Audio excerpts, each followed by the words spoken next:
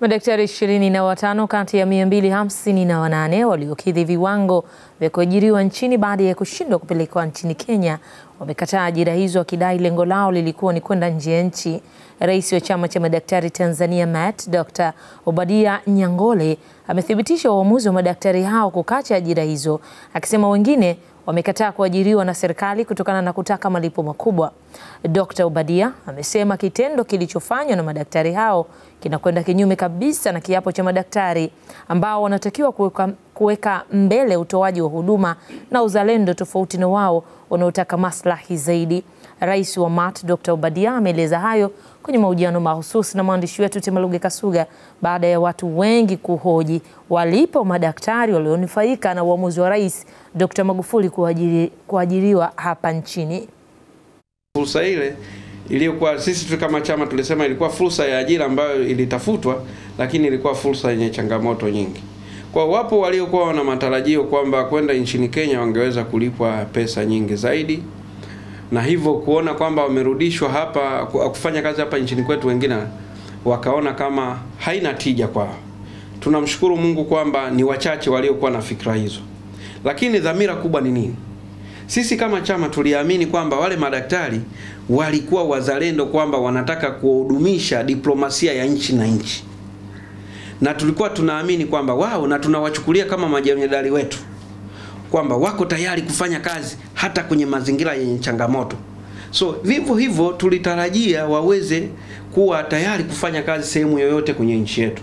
Tunashukuru kwamba imetokea hivyo. Sasa wale wachache, baadhi yao waliokuwa wamekaa kimaslahi, inawezekana bado kadri siku zinavyoruhusu, nafikiri uzalendo zaidi utaendelea kujengwa ndani ya mioyo yao, kwa sababu hii ni nchi yetu, na kama nchi yetu inatumia kati ya milioni 60 hadi milioni 90 kumsomesha daktari mmoja.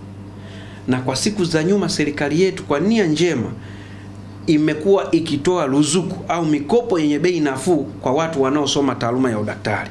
Kwa huu ni uwekezaji mkubwa ambao unatakiwa mwisho wa siku mtu akimaliza aenda kahudumie watu ambao walichangia kwa namna moja au nyingine kupitia kwenye kodi zao, sisi tukasoma. Kwamba serikali ilisema itatoa ajira hizi hapa nchini. Ni wangapi mpaka sasa ambao wameshaajiriwa?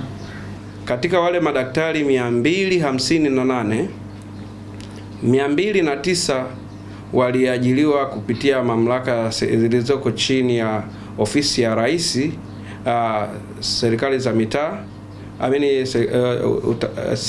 TAMISEMI, kwamba waligawanywa kwenye mikoa mbalimbali na halmashauri mbalimbali za nchi yetu. Na 49 kwa mujibu wa takwimu tulizokuwa tumezipata waliajiriwa kwenye hospitali zilizoko chini ya Wizara ya Afya au taasisi maalum za serikali kuu. Kati ya hao ambao walipata nafasi ya ajira, ni wangapi ambao tayari kwa takwimu ambazo mnazo wameshawasili katika vituo vyao vya kazi? Tunafarijika kwamba kati ya hao madaktari 209 waliokuwa wamepangiwa kwenye halmashauri na hospitali za mikoa, 206 kwa takwimu tulizonazo waliweza kuripoti.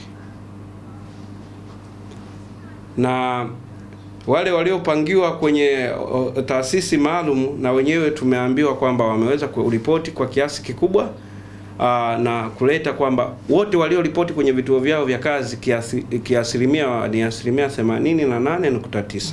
Vipi kuhusu maendeleo yao katika vituo vyao vipya vya kazi? Kwa mara ya kwanza madaktari wamesema walio wengi kwamba wamekwenda kule walivyopokelewa na mishahara yao ilianza kuingia mapema sana, na ndio maana sasa hivi wako bado wanafanya kazi huko.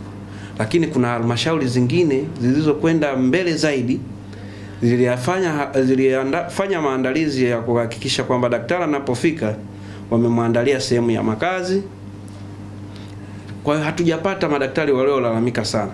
Changamoto kubwa iliyopo na ambayo bado tunahisi serikali yetu iangalie uwezekano wa kuboresha maslahi ya wanataaluma hii ya udaktari, hasa wale wanaofanya kazi kwenye maeneo ya pembezoni, ili mtu anapozidi kuondoka mbali zaidi na miji ya kibiashara, yani mtu anapotoka Dar es Salaam kwenda kufanya kazi, nitolee mfano Kigoma au Katavi, au anaongezewa posho fulani kutokana na mazingira anayofanya kazi kwamba ni magumu.